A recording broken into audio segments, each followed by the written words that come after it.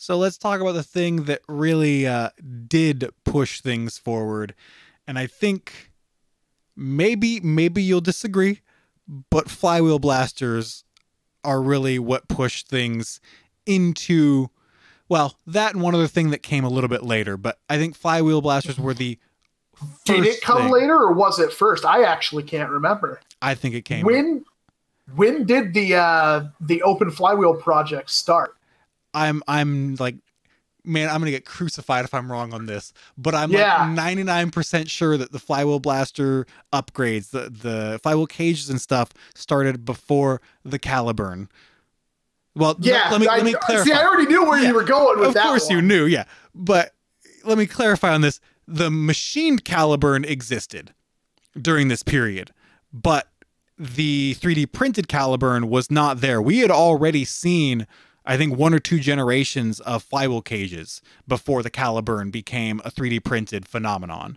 And I have to remember that the flywheel cages weren't all open flywheel project, because before open flywheel project, there were just Etsy stores selling flywheel cages. That was a thing for a while. So, and yeah, the 3D printed flywheel cages literally brought flywheels into the forefront. There's no debating that. Before, like you'd buy like the artifact red cage. I remember this video exclusively. Getting 120 FPS out of it, and you're like, ha, that's awesome! Except for like you can get a long shot rather easily with some brass and make it hit 200 FPS without even really trying. Yeah. So.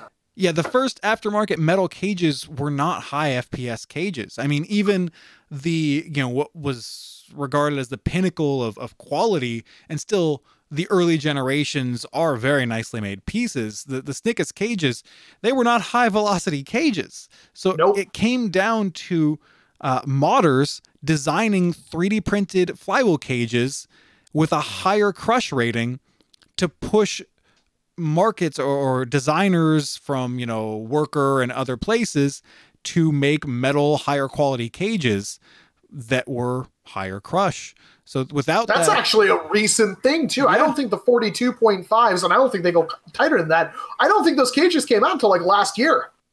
2 years ago. 2 years ago, Yeah. you think? Yeah. It's been a while. I want to say late 2018 was when I got my Dominator kit in, and That's they right. just had all of the 42.5s. If we didn't have 3D printing, we would probably still be able to get those kinds of cages, but they are kind of monstrously expensive, and they're very, very well done. But like that would slow down development time on every single flywheel iteration way, way back. Yeah.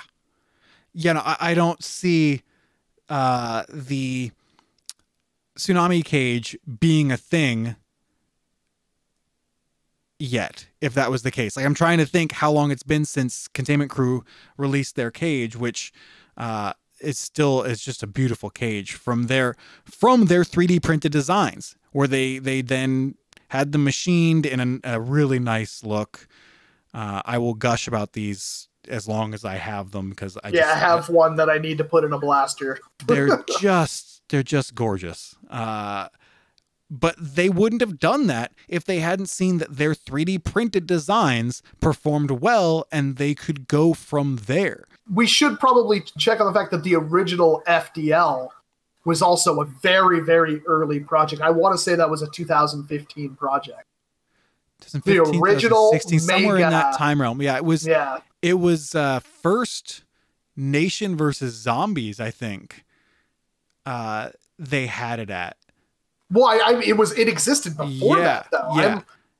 But it was like, you're talking about, it's a big turret mega dart blaster, and then like that was a big deal, because I think that was like one of the first fully 3D printed blasters like that.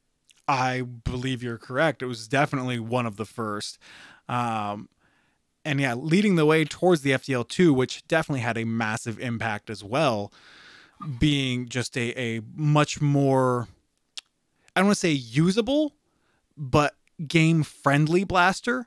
Because I don't think you could buy an FDL like an original. I don't even think that was an option, was it? I think that was just something he made. I think the files were available.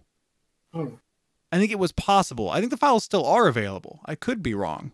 I'll have to look into that. But yeah, the FTL2, just because it used elite size darts, made it a much more welcoming platform in terms of regular game use. Because even when Mega was fresh or had been around for a while and aftermarket darts had been made, people weren't using it widely. So it wasn't as like friendly to use at games because you have to provide all your own ammo. It's less likely to scavenge stuff during games. So having access to something that was, you know, elite size dart usable was a huge step. And that, you know, as we all know, Project FDL created a kind of monster of a blaster that just people have loved and they have stuck with and continue to use. I mean, it's currently my FDL3 is my go-to competitive blaster. So they have definitely had a distinct impact on the 3D printing side of things. But I think that I would say Slug, Captain Slug with the Caliburn had more of an impact initially because he made everything open source, meaning anybody could download the files and print their own blaster, which for the price that it was $60 for hardware kit. Yeah, very compelling. And it got people into it, and then they felt they could customize things themselves and tweak and all of that. Yes, there was a lot of breakage of parts and reprinting and stuff like that, but it was an interesting thing that really got people involved in a different way. Had it not been for that, there wouldn't... first of all, you can't understate the fact that Slug's Caliburn made our NIC level combat or ultra stock, whatever you want to put it, it made it way more accessible for people. Because before, really, you had air blasters, and then you had a couple of people who could really get a long shot working. And that was pretty much it. And when the Caliburn hit the scene, that was like... Because, of course, you could machine one yourself, right? I mean, you have a drill press, you have drills, you have all the files, like to hand cut everything. No. I wanted to for a long time, and I think the one part I needed the entire time was a drill press. And I just never had one, so it was never a thing, and I just never made a homemade, even like a rainbow pistol. But having just, I just print out all the files and fit them all together, and boom, I have this rifle that hits 200 FPS. It was magic. Yeah.